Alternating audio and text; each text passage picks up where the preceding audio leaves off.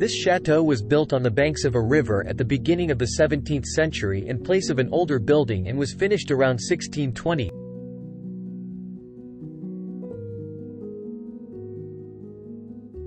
The dungeons contain medieval vaulted ceilings.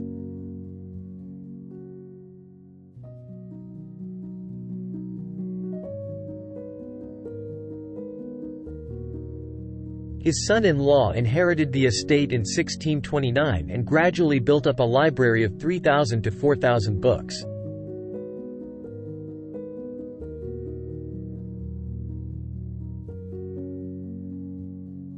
He died at 85 and, not having any children, gave the chateau to his nephew, who transformed it and sold the library.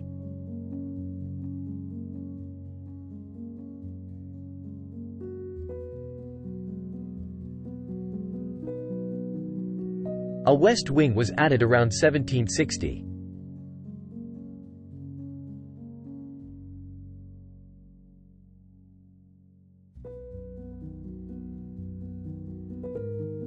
The estate was sold in 1798, and the new owners had an orangery built.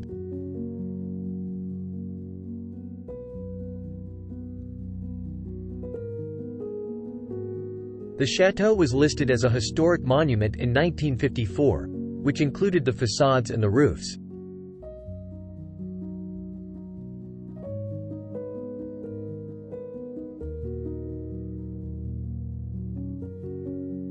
In 1997, the island, the iron footbridge, the landing, and the lock, along with the ancillary buildings, cooler, storeroom, and perimeter wall, were listed.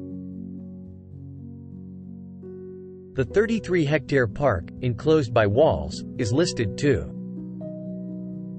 It is said to have been started thanks to French Emperor Napoleon Bonaparte. It was he who brought exotic plants and trees from his campaigns to the former owner of the chateau.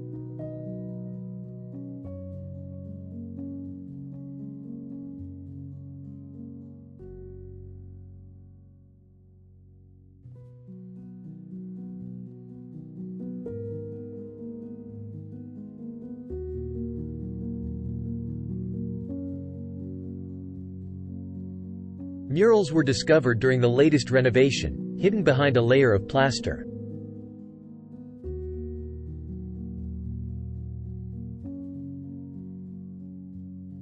The chateau was sold in 2014.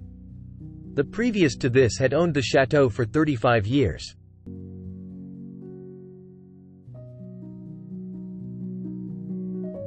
The chateau was in bad condition. It had been for sale for 10 years. The new owners embarked on a speedy restoration, with some 60 full-time specialists spending 2 years working on the chateau.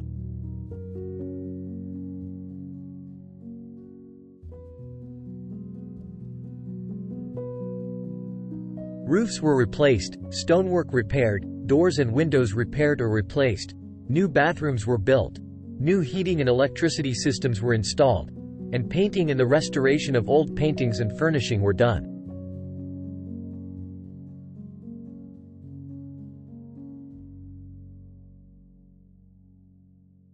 The total restoration bill is said to be about €1.5 million, with the intention of opening the property to guests.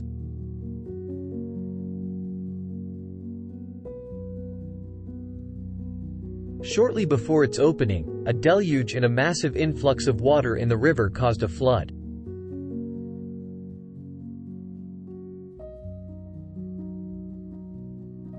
A flood that had not been seen for 500 years. The flood caused €800,000 worth of damage. The restoration continued.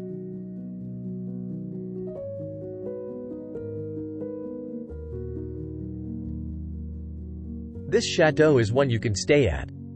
Beautiful rooms and an abundance of activities.